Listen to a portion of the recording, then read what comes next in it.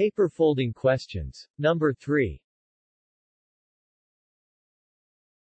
Take a square piece of paper and fold it horizontally, from left to right. You'll get this. Make a hole in the paper, in the form of a triangle, pointing up. How will the folded piece of the paper look, after being unfolded? When the paper is unfolded, the holes will mirror on the left and right sides of the sheet. Pay attention. The triangle don't change, once the sheet is unfolded.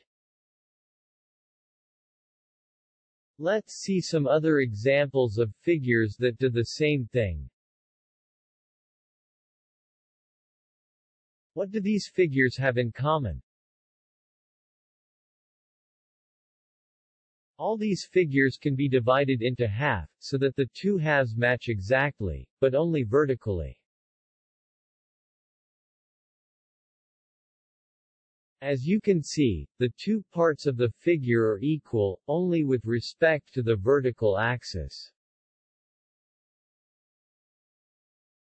The two parts of the figure are different with respect to the horizontal axis.